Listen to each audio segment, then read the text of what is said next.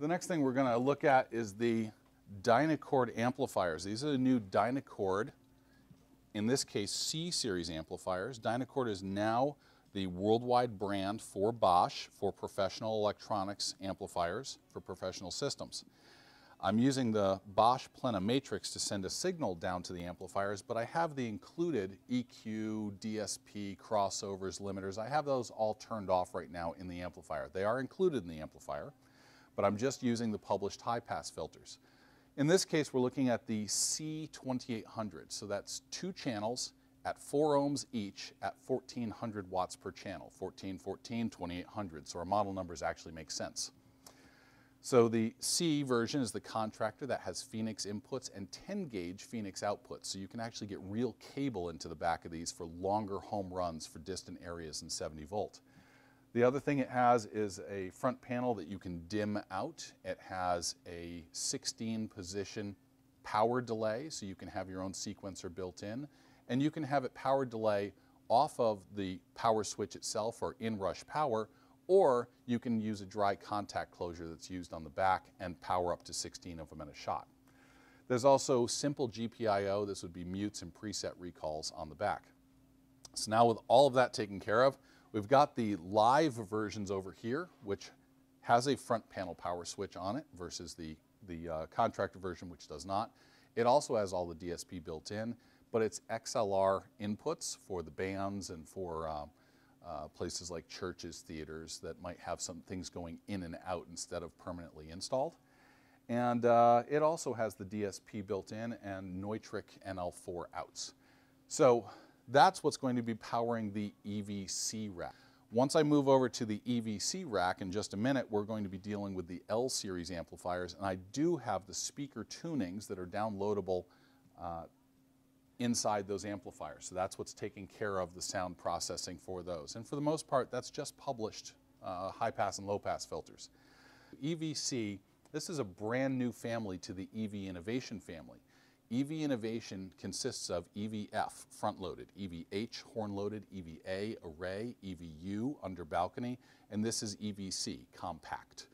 So we have a 200-watt 8, a 300-watt 12, a 350-watt 15, and then we have a 400-watt 18. These also have rotatable waveguides, as the rest of the EV Innovation family does, so there are 2 options per waveguide option on this. They are rotatable. They have M10 fly points, so you can fly it, or you can get the optional U bracket. They come in black or white. They do have 70-volt versions available, and they are in-field convertible to 70 volts. They come in a standard EV coat or a PI version, which makes them weather resistant. So I think that's about it. Made for churches, gymnasiums. It's your single point source box. It's not a clusterable array. That's where you move back up to EVF or EVH.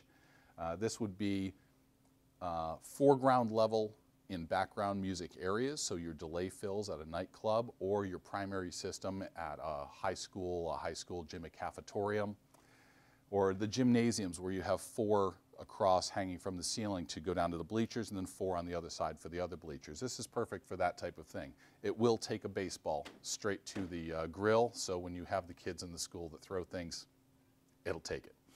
So I should also mention that the 12-inch and the 18-inch sub are currently in their 70-volt version, so we have transformers on them. This myth about you can't have low frequency when you're using transformers on a 70-volt system is truly that. It's a myth. We are clearly doing it here. That's an 18-inch subwoofer that we can run to high level at a distance at 70 volt. The reason we can do this is because of EV's automatic saturation compensation. What this does is it imposes a high-pass filter onto the system internally when you approach saturation. So when you start to get to the point where you're going to saturate the transformer, and when you do saturate a transformer in a 70-volt system, the ohms load very quickly drops down to the point where it may even look like a dead short on the amplifier. So what we're doing is imposing a high-pass filter to lower or reduce, or in most cases eliminate that saturation that's happening there, thus keeping the integrity of the sound, the clarity of the sound, the speech intelligibility at higher levels, and also protecting the amplifier, which is sometimes overlooked. So you can get real bass extension, real sound quality, high fidelity out of a 70-volt system if it's done right. And now we're going to take a look at the X1 line array. The X1 line array has a few patents in it, so first of which we have our circular hydra. The X1 is part of the X-Line Advanced family, and there's the 12-inch with the double 2-inch compression driver on its circular hydras. Then we have the X2, which is a more powerful 12-inch, and two 3-inch drivers on pin diffraction hydras. So I'm going to now move on to the Evolve 50.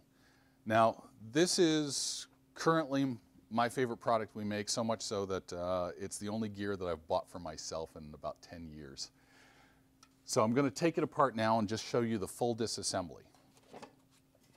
Okay, we're done. It's fully disassembled. It's ready to leave. Okay, it's back up. It's running. It's very tip resistant, so we can get way over on it before it wants to go over. It, of course, weighs 1,000,000 pounds. It has two mic line switchable inputs on combi jacks, so 1/4 inch or XLR. They have phantom power per. And there's a volume knob on the back. There's a volume knob on the back for each one of these, as well as full DSP. There's a high, mid sweepable, and low built in.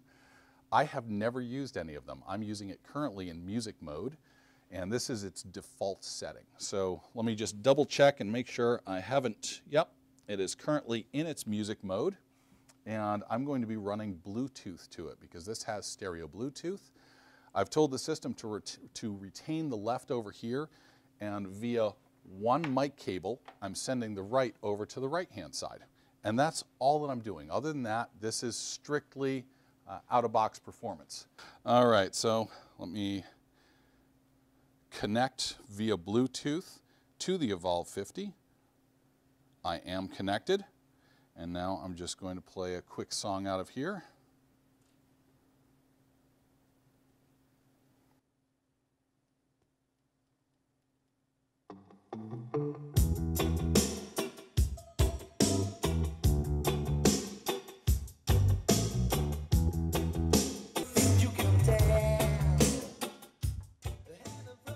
You, of course, wouldn't walk directly in front of a speaker with a live microphone. The really nice part about the Evolve 50 is you can. It actually has fantastic speaker rejection as far as feedback. So there are 8 3.5-inch drivers down the front of this column array and a single 12 at the bottom. So the nice part is I'm not in coincidence with more than about 2 of these at any given time until I get far enough away where I'm not really in the feedback range anyway. So I can get a lot of projection, a lot of level out of this system and have people do really dumb things with microphones and not have it really affect me that badly. So the Evolve 50 is shipping everywhere. There is a shorter pole for this as well. It ships in a bag. So the full teardown for this system so you can take it away. And